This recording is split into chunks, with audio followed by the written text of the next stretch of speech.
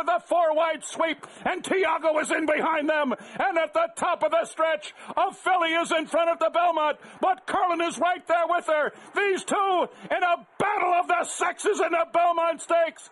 It is Curlin on the inside, Rags to Riches on the outside. A desperate finish. Rags to Riches and Curlin, they're coming down to the wire. It's going to be very close, and it's going to be a filly in the Belmont.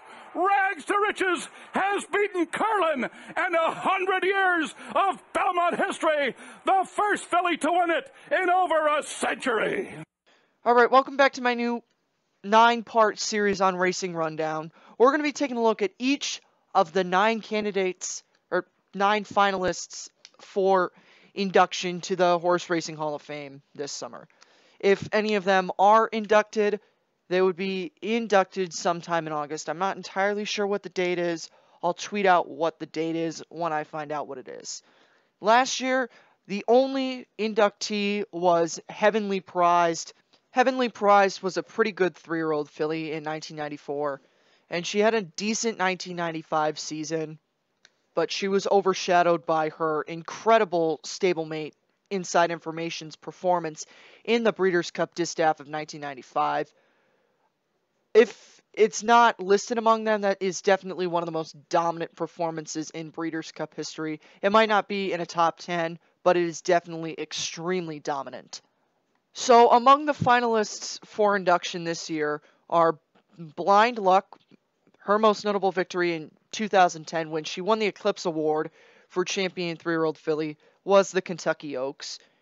Gio Ponte, a very good horse that could run on any surface. He could run on grass, he could run on dirt, he could run on synthetics. Gio Ponte is one of the better turf horses based in America in the past couple of years.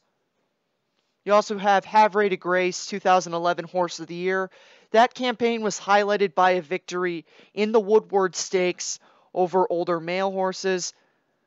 Also, Rags to Riches, the winner of the 2007 Belmont Stakes, and who actually we're going to be covering today, her Hall of Fame case. And then you also have, appearing for the first time, the late Royal Delta, 3-time Eclipse Award winner and 2-time Breeders' Cup Distaff winner.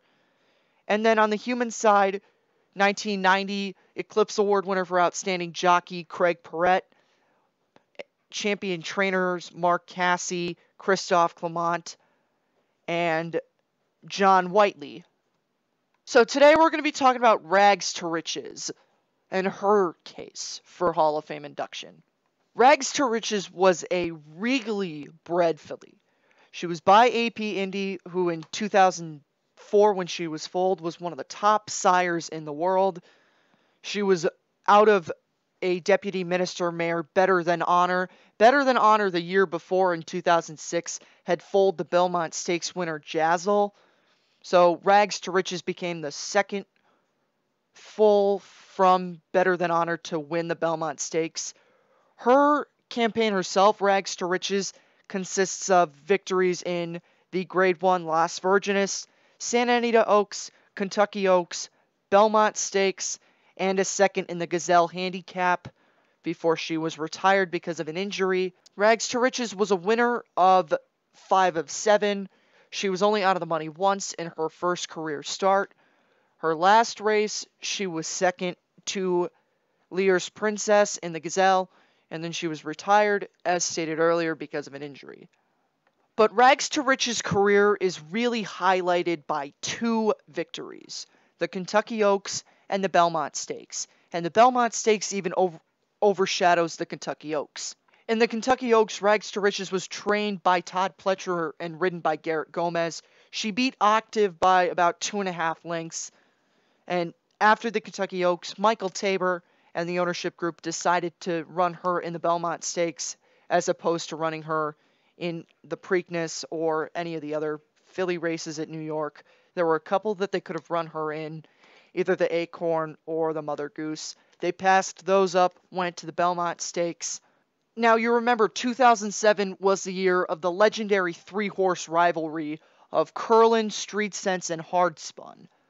All 3 were great horses, and you can make the argument that in a year that the other two didn't exist, that one horse would have won, if not the Triple Crown, 2 of the 3 races. Now, in the Kentucky Derby, Street Sense had won by 2.5 lengths over Hard Spun, with Curlin finishing 3rd. Curlin, I think his problem in the Kentucky Derby was he couldn't get through traffic until it was too late to close on Street Sense and Hard Spun. It was Street Sense winning, Hard Spun 2nd, Curlin 3rd. Preakness, you flip that.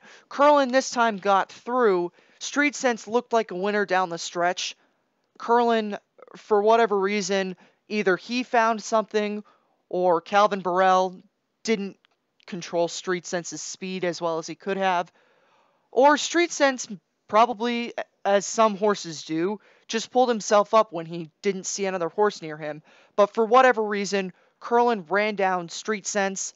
He won by a head. Hard Spun was 3rd. Street Sense did not run in the Belmont Stakes. The connections did not see it reasonable to run him in the Belmont and decided to point him for the Travers in August. So that just left Rags to Riches running against Hard Spun and Curlin.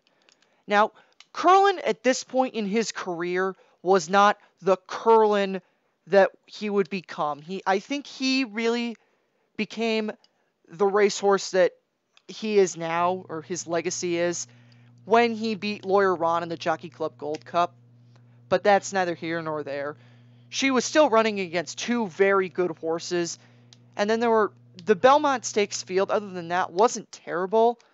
It wasn't Curlin, Hard Spun, her, and then horses that didn't belong there. CP West, Sluice Tizzy, I'm a Wild and Crazy Guy, and Tiago were all nice horses.